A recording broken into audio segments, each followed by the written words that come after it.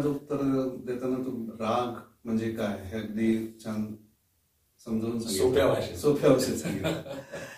तर मग रागाची मांडणी म्हणजे काय असतं? हा पण प्रश्न खूप मनात असतो की रागाची मांडणी करतात म्हणजे काय करतात, म्हणजे नुसतेच ते सूर आळवत बसतात का? मग काहीच करणार नाही. एखाद्या गोष्टीची मांडणी करायची तर त्याला स्ट्रक्चर पाहिजे, आणि ते स्ट्रक्चर देण्यासाठी फॉर्म आहे. आणि तो फॉर्म सध्याचा जो आपण फॉर्म वापरतो रागाची मांडणी करण्यासाठी तो खयाल हा आहे. म्हणजे रागाची मांडणी करण्यासाठी खयाल हा फॉर्म आपण वापरतो. म्हणजे गायलं काय जातं तर खयाल गायला जातो, आणि त्याच्यात आपण तो राग मांडत असतो. लक्षात येते? म्हणजे खयाल हे स्ट्रक्चर आहे, त्या स्ट्रक्चर वरती मी त्या रागाचा रेफरन्स घेऊन एक गोष्ट प्रेझेंट करणार. मग मी राग कुठला का असेल ना, मी गाणार काय आहे, खयालच गाणार. म्हणजे खयाल मी यमनचाही खयाल गाऊ शकतो, मालकावरही कुठल्याही रागात राग मांडणी मी खयालमध्ये करू शकतो. मग जसं खयालमध्ये करू शकतो तसं ठुमरी सुद्धा आहे. ठुमरी हा सुद्धा वेगळा फॉर्म आहे. काही राग आपण ठुमरी सुद्धा काही रागात गायली जाते. मग खयालाच्या आधी एक ध्रुपद म्हणून फॉर्म होता, म्हणजे तो एक फॉर्म झाला.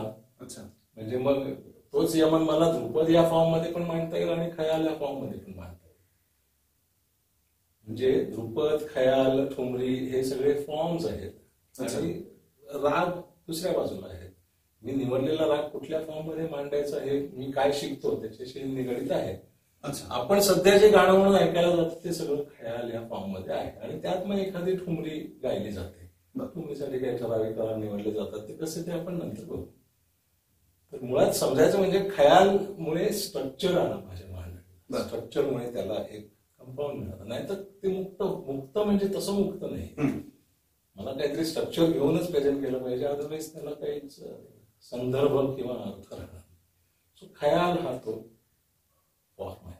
खयालचा अर्थ काय? तर खयाल म्हणजे काय? खयाल म्हणजे विचार, खयाल म्हणजे कल्पना किंवा आपण इमॅजिनेशन.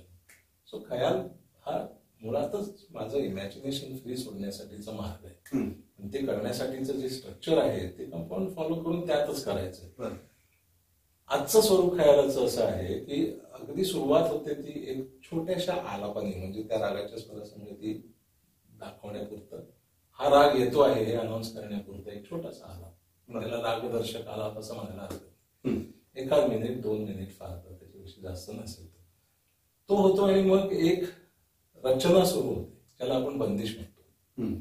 मग तिथे तबल्याबरोबर ती सुरू होते, आणि ही जी सुरुवातीची निवडलेली रचना असते ती अतिशय धीम्या लयीत अशी पसरट असते ती, आणि अतिशय स्लो टेम्पोमध्ये ते सुरू होतं. कारण की मला तो रागाचं मूळ स्ट्रक्चर दाखवणे, राग दाखवणे हे आता मी तिथे सुरू करणार आहे. तिथे वेगळ्या प्रकारे मी त्याची मांडणी करणार आहे. याला आपण विलंबित बंदिश म्हणतो. आणि मग ही एक विलंबित बंदिश सुरू होते. मोठं सर्कल असतं, ते संपवून त्या सर्कलमध्ये गायब फिरत राहतो. ते सगळं आपण नंतर समजून घेऊया. आणि एका पॉइंटला ही विलंबित बंदिश थोडीशी फास्ट होते. विलंबितच राहते पण त्याची लय वाढते, आणि मग तिथे वेगळ्या प्रकारे त्या रागाची मांडणी, वेगळं मटेरियल तयार व्हायला लागतं, वेगळ्या गोष्टी व्हायला लागतात. आणि हे झाल्यानंतर मग ही विलंबित बंदिश संपते, आणि त्याच्यानंतर एक वेगळी बंदिश, वेगळी रचना जी द्रुत किंवा मध्यलयीत असते अशी रचना येते. अशा प्रकारे मग हे एक रागदर्शक आलाप, एक विलंबित बंदिश जी साधारण 2 भागात, एक धीम्या लयीत आणि एक थोडीशी चढ्या लयीत, आणि मग एक मध्य किंवा द्रुत बंदिश, असं हे खयालचं स्ट्रक्चर आहे. आणि हे स्ट्रक्चर फॉलो केलं जातं. ह्याच्यात बदल होत नाही. कुठलाही तालमीत शिकलेला कुठलाही गायक असला, कुठलाही राग असला तरी तो खयाल मांडायचं म्हटलं तर या स्ट्रक्चरमध्ये जाईल. तर वेळेला विलंबित मांडलाच जाईल असं नाही, कदाचित मध्यलयी फक्त बंदिश मांडली तरी मग तो खयालच राहतो, त्याला द्रुत खयाल आपण म्हणतो. तर असं हे खयालचं स्ट्रक्चर आहे.